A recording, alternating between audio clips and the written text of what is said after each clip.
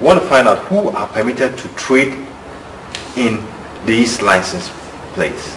Okay, the law permits 5 broad categories of people.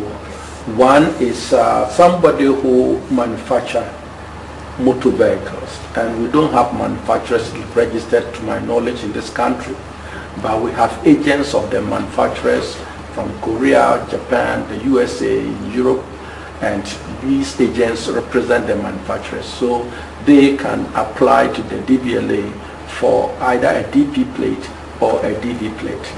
Then also we have people who are skillful drivers, licensed as tester of vehicles.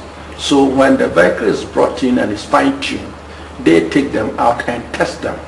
In fact, in Europe, where the manufacturers manufacture, some of them test drive them to see whether there is balance, and then the braking system has no problems, and then the security features and the safety features like the seat belt, like the airbags, when it collides, how does it crumble and how does it impact on occupants of the vehicle. These test drivers are given trade license to fix on the vehicle that they are so testing. Then also we have persons who intend to be practicing the test driver job, or intend to be traders in trade licenses. And the last in the series, but not the least, are people who have been authorized by the licensing authority to trade in trade license plates. And these people who trade in trade license plates, some of them are located in Tema, near the main harbor parking lot. And so when you bring in 1 or 2 pieces, or a vehicle, either a truck or a small car, and you want to move it from the port to where you are going to license it, you go to them and they hire out these trade licenses to you for a period. It might be a period extending between 1 day up to 30 days, and they have actually insured that particular license plate, and it comes along with a logbook, but they cannot duplicate that particular number, so that more than 2 vehicles will be using the same trade license.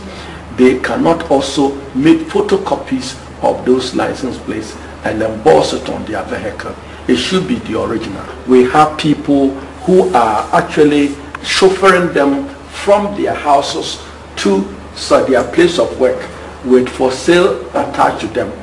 You are supposed to have a specific business place where you display your new vehicles or home use vehicles, as they call them in this country, and then you sell them. You are a dealer in motor vehicles, but you don't drive them as if you've registered and licensed them. And these are the abuses that we are seeing all over the country.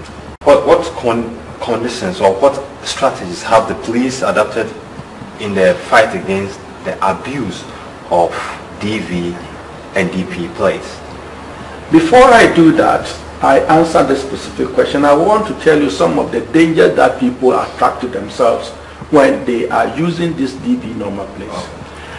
We have, from our research, realized that some persons who are using the DV number plates demonstrate that they recently returned from Europe, and therefore they still have maybe some euros or some dollars on them. And so when you flaunt your wealth like that, you attract armed robbers who attack you. Others too have been followed by people and their cars have been seized from them. And it is very difficult for the police to trace such vehicles because the chassis number, the engine number, and there's no registration number plate affixed to that particular vehicle. So apart from your original documents, the bill of lading and things like that, you don't have any way of giving the police adequate information for us to be able to trace your vehicle when it is seized from you.